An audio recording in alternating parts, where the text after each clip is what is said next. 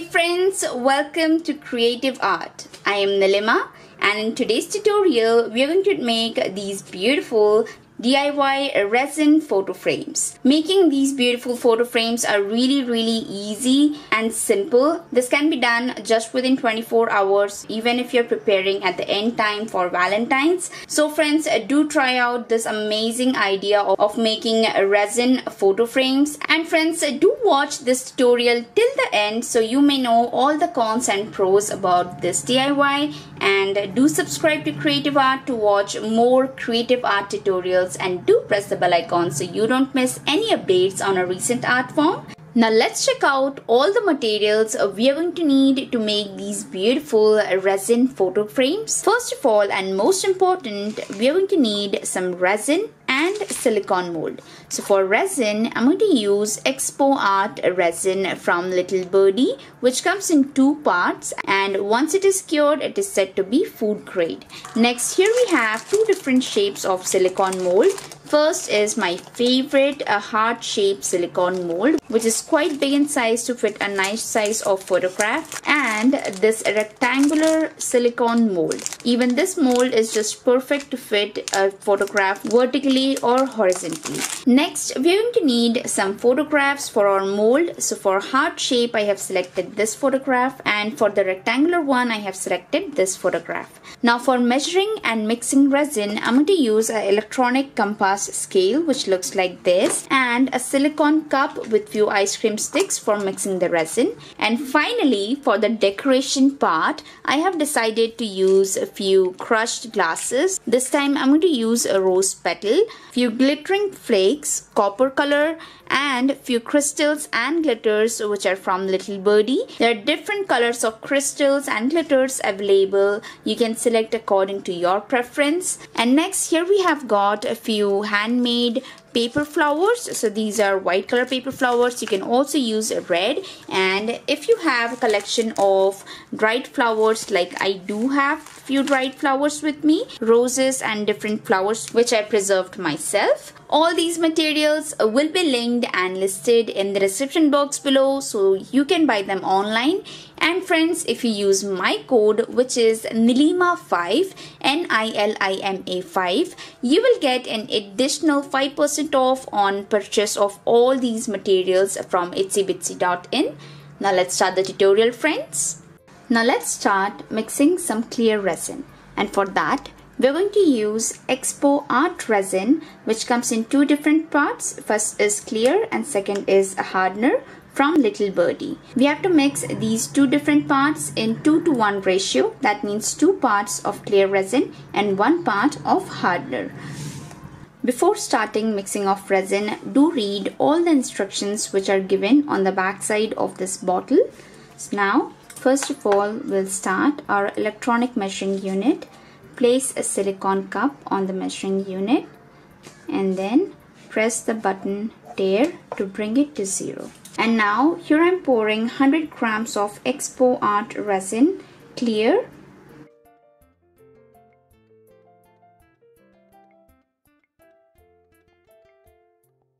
Here we have got 100 grams of clear resin. And now I'm going to add half of this quantity, which is 50 grams of hardener, which will in all make it 150.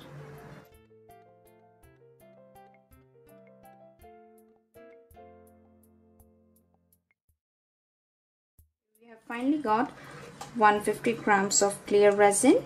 In case you want to measure a small amount of resin, you can easily use a measuring spoon, 2 spoons of clear resin and 1 spoon of hardener. Make sure you're using the same measuring spoon while measuring both, and then using an ice cream stick, mix this very well till at least 5 minutes. Now friends, first of all, let's start by cutting our photographs into shape or size of the silicone mold we have got. This one is the rectangular mold, and this is the photograph I have selected. This one is a heart-shaped mold, and this is the photograph I have selected for it. Turn the mold upside down like this, and then using a pen or a marker, just mark the lining on the photograph. And now using a scissor, start cutting the photograph from inside of the marking you have made.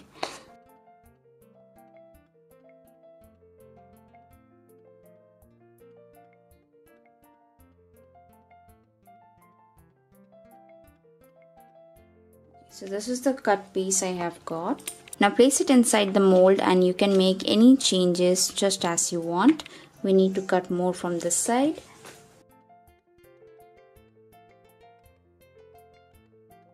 And now it finally fits our base.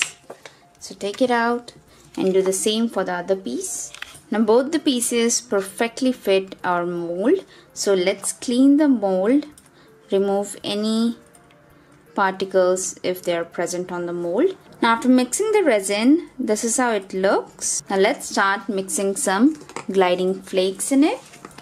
Here I'm going to use gold gliding flakes. You can either add gold flakes before pouring the resin, or you can also add them after pouring the resin. So now friends, we're just going to add our first layer of resin in both the molds.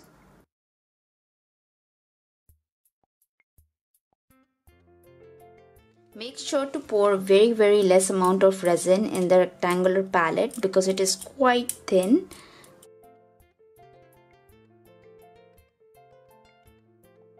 Now using a flame torch, I'm going to pop out all the bubbles. Now I'm feeling to add some more of copper foil.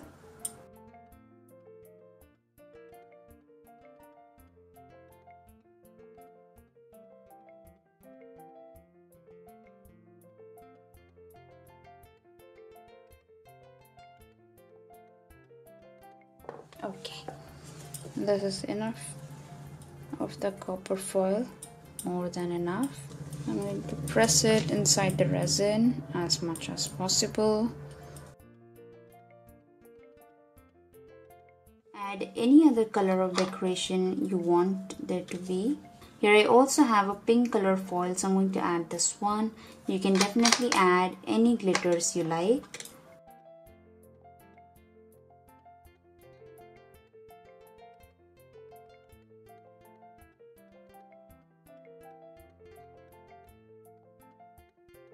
Now this is how beautiful both our molds look when I have added a lot of gliding flakes of two different colors, copper and pink. Then I have also sprinkled some pink glitters all over the tray. And now it's finally time to place the photographs. So all the glitter for this one was for the back side because anyhow the photograph is going to cover up everything. For this one, we are going to see a little bit of glitters plus a little bit of foil visible all around. Just give the entire photograph a gentle tapping, tap, tap, tap, and then we will let it set. Now after placing the photographs in resin, I have prepared one more batch of resin and this is how it looks. I'll give it one last mix and then pour it on the photograph.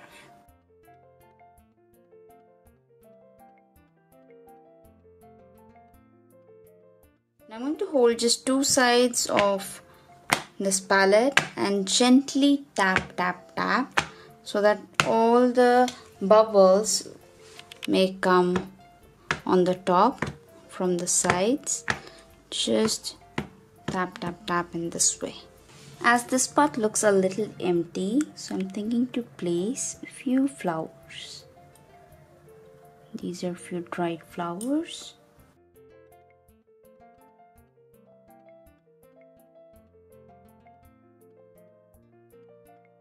I have to push in all the flowers inside the resin. It's very important, or else the top surface won't be plain. Okay. Now all the flowers are in resin. And now finally friends, let's use our gas torch to pop out all the bubbles from the top. You have to be very gentle and very quick because overheating the resin may damage your photographs and dry flowers.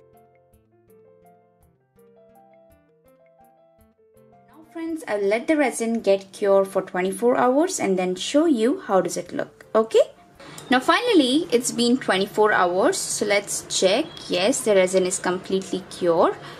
So now friends, we just have to peel the resin off from this mold. So first, gently start by separating the sides of the mold in this way. Okay, once the sides are separated, hold the resin and peel off the tray in this way. Wow, the back side really looks so nice. The front side is like this. I'm going to tell you some cons and pros about this DIY. Let me take out both of them.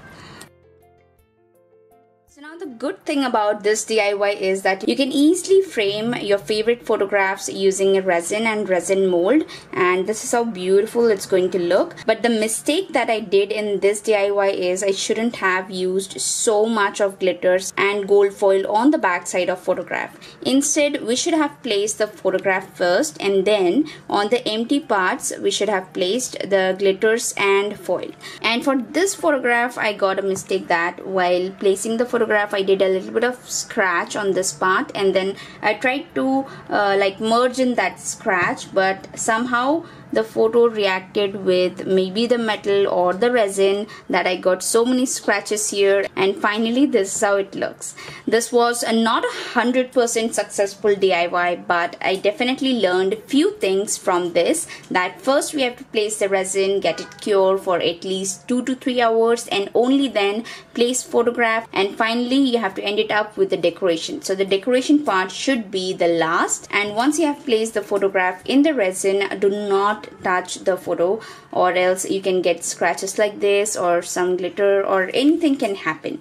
The most important part that I learned is no colors, no glitters, no foil, even no dry flowers on the back side of the photograph. So these are few mistakes that we have to avoid while making these beautiful photo frames. I hope friends you did learn something from this DIY, so do give it a try, make it yourself, do not commit the same mistakes I did, and do tell me in the comments below what do you think about this tutorial. And if you do like my tutorials friends, please do like, share and subscribe my channel. Thank you for watching.